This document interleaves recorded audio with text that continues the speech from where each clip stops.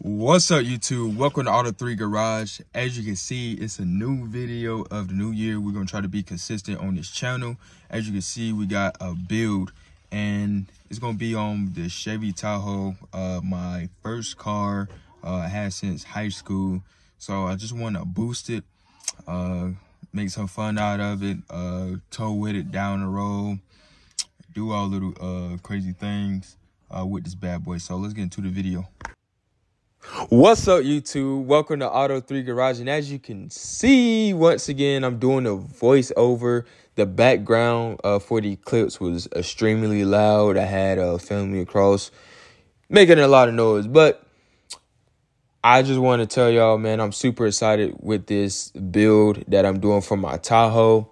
I got inspired by Bo Flint and other people, and it just made me to go ahead and get after it and do it.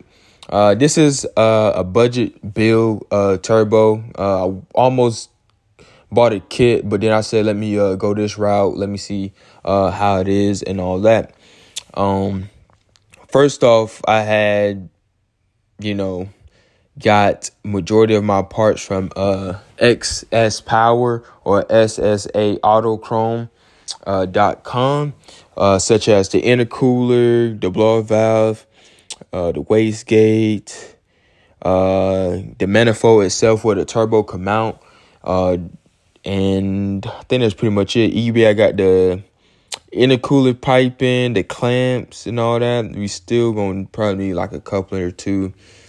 And I have max speed routes. We had got the GT45 turbo, and from Amazon I also got like an oil feed line and drain line for the turbo. But as you can see, we're just taking everything apart to make room. I like working in a spacious place. Nobody don't like working in tight space, but we're just trying to have everything cleared out the way. We remove the headers, spark plug boots, the reservoir, the fan shroud. We just try to make much room as possible so we can slide everything in easily and go from there. But this is just the part one. As you can see, just doing that, going from there. It should be pretty easy. I feel like long as you put your mind to it, you will be all right. You can do anything. I think the biggest test for me going to be that transmission cooler. I got to see where I want to mount that at, because I want to put the intercooler in place of, that space right there. But honestly, I don't know. Shouldn't be bad though. It shouldn't be bad. Fingers crossed. But I hope y'all enjoy this build and let's get it done.